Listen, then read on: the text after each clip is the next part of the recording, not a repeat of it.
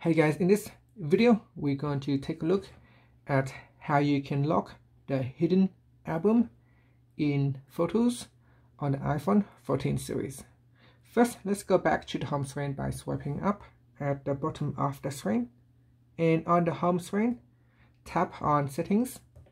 Now in Settings screen we need to swipe up to go down and tap on Photos, and then we go down and turn on Use Face ID. Make sure the toggle button is on.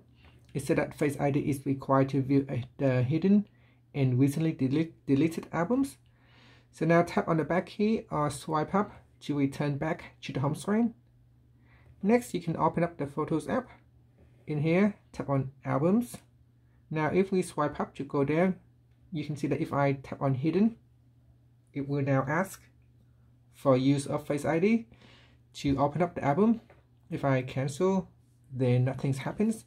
If I tap on View Album, then it will try to use Face ID again.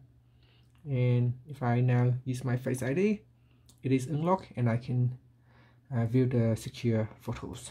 And that's it. Finally, you can swipe up to go back to the home screen. Thank you for watching this video. Please subscribe to my channel for more videos.